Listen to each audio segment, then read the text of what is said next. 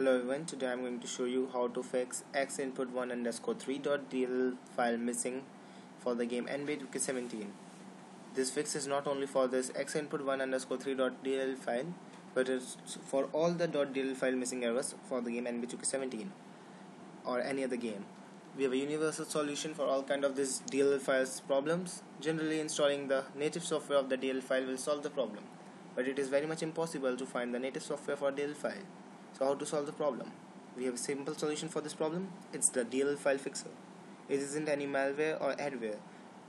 So how to solve these DLL errors using DLL file fixer? It's a very simple task. As I said earlier, you just need to follow the instruction given below and you are done. First of all, download the DLL file fixer.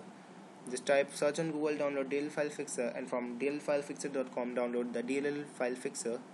Just now you can perform a system scan for fixing registry errors once you have downloaded this DLL file fixer. This is optional. Fixing registry errors can really help you at times.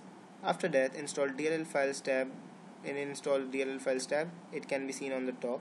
Now input the name of the DLL file in the search tab. The fixer will automatically install the file in required location and you can get back to enjoy the game. That's it for this. But there's also an alternative solution for this problem. If you don't want to download the DLL file fixer, you can just type the name of the DLL file, like for example xinput3.dll on Google, and type download xinput1_3.dll file.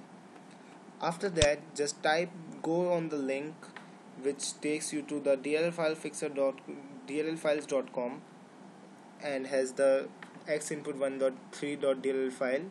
Then you will have an option to download the zip file of this xinput1_3.dll file.